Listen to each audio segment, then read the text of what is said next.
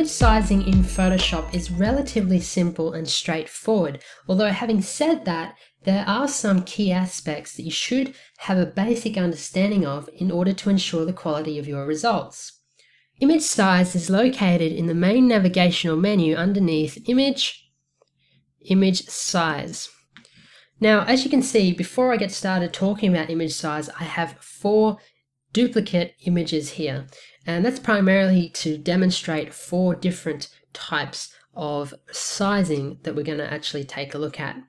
When you first open up the image size window, you'll be presented with the pixel dimensions of your document or image, along with the actual file size. So as you can see there, mine is 72.8 megabytes in file size, and then we have the width and the height of my current image, and that's specified in pixels. You'll also see if you actually click on pixels, you can actually change them to percent. Now, if you wish to actually resize your images for the web, then you need to essentially do it in pixels, because obviously screen sizes are based on pixels, and this is essentially where you do it. Now, of course, I actually prefer to use the Save for Web feature that's actually listed underneath File in the main navigational menu, and I believe there is a video, an entire video on it in submodule number 1 for Photoshop Magic. So this is essentially where you want to change your pixel dimensions for an image. Underneath that, we have the document size. Now this will actually give you the exact dimensions of your image and also the resolution. So once again, we have the width, the height, and also the resolution here.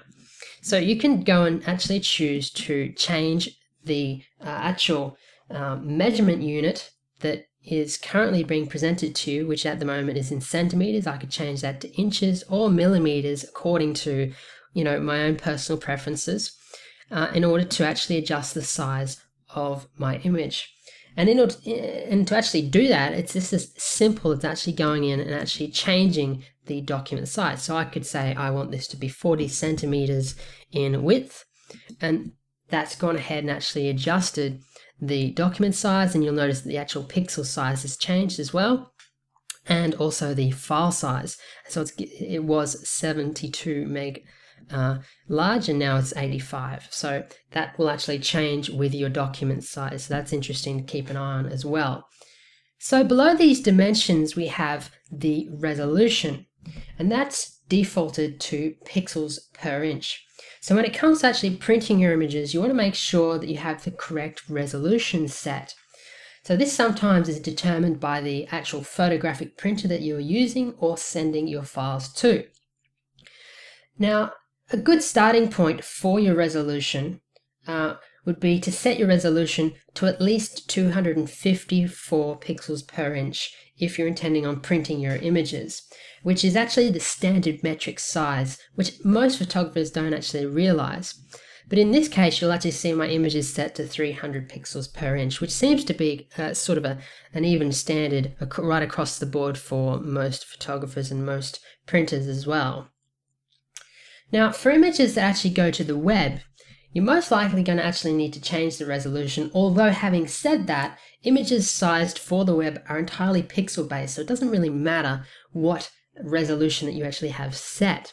But a good starting point for images to actually go to the web would be 72 pixels, as you can see here, and that just reduces the image sort of to a rough size that is going to be acceptable for web images. So it's not too large. As you can see here, it's now only 4.91 megabytes in size. So it's something that most, things like Facebook and Twitter and all those other types of services will actually be able to handle when you actually upload to them. Beside each width and height in both the pixel dimensions and document size, you'll notice a little bracket with a link icon beside it. This indicates that there is actually constrained proportions, and that the actual constrained proportions checkbox, which is down the bottom here, is actually checked. So if I uncheck that, you'll notice that little bracket and link icon will disappear. Now this simply means that the image can't be distorted, or the proportion of the image can't be distorted. So you're going to always keep that same aspect ratio with regards to the width and the height values. But if for some odd reason that you actually want to distort your images, then it's as simple as going to uncheck your constraint proportions and then actually changing the width and height accordingly. But as I say, this is something that you're most likely just going to leave checked. Now above constrained proportions, we have scale styles. Now you want to have this always checked, primarily because when enabled, it's actually going to scale proportionally any effects or text that you may have on your image in relation to your resizing. So it'll keep it at that same sort of proportion to when you actually first set it up at a particular resolution. So that's quite important. If you don't check that, then they'll actually stay at one resolution while you actually resize the image, and then it'll all sort of be out of whack and it'll look a little bit strange because there'll obviously be different sizings. Now also underneath that we have the resample image. Now this is perhaps the most important area within image size. This is what actually determines the type of interpolation that's actually used for your resizing. So as you can see, there are 5 options here that are available to you to utilize.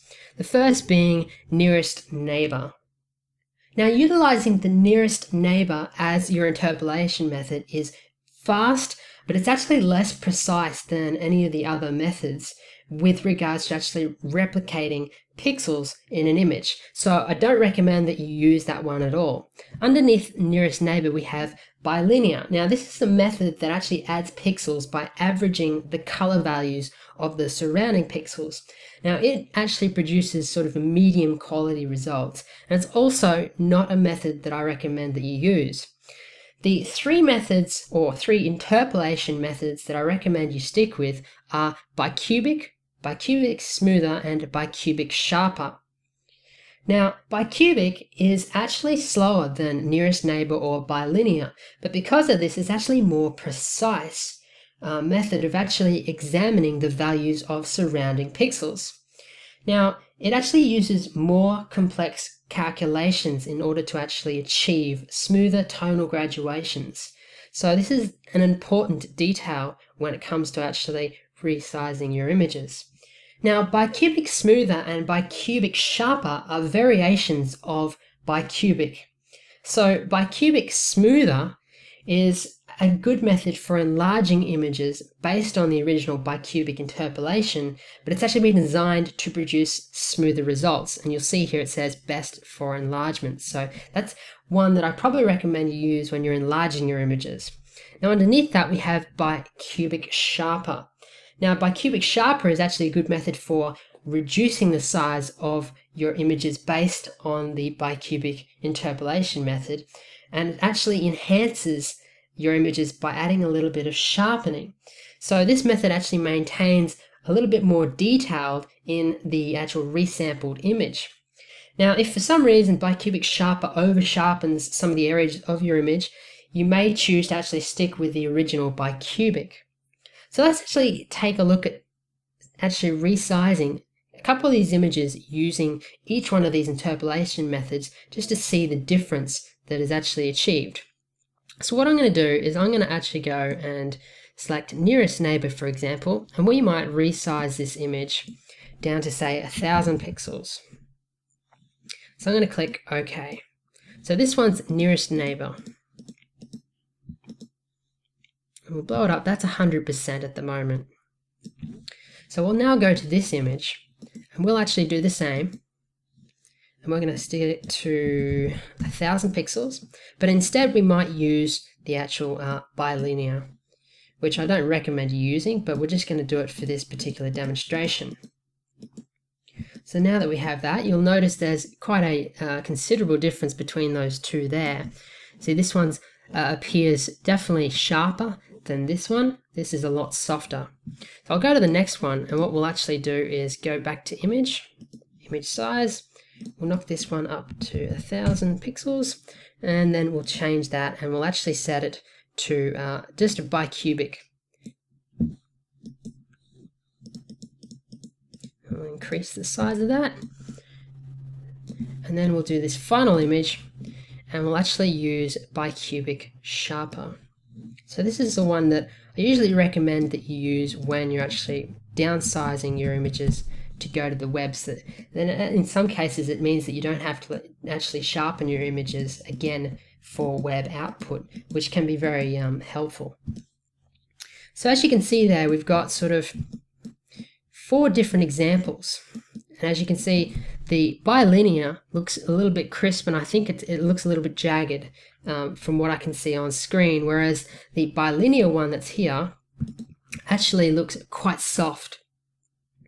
And the bicubic one looks not too bad, but the best one out of all of them has to be the bicubic sharper.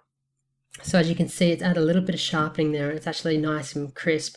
So any sharpening that I've applied to the full resolution file has sort of been kept through the actual process of downsizing the actual photograph. So that's sort of a quick example, but if you do intend on actually enlarging your images, you really want to go to image size and actually choose either bicubic or bicubic smoother. And this will sort of reduce, it'll actually give you a smoother enlargement from your actual sizing. So overall, image size is a feature of Photoshop that I use every day as part of my editing workflow. With that said, it's important to first consider sizing your images accordingly inside of Camera Raw during the actual conversion process for optimal results.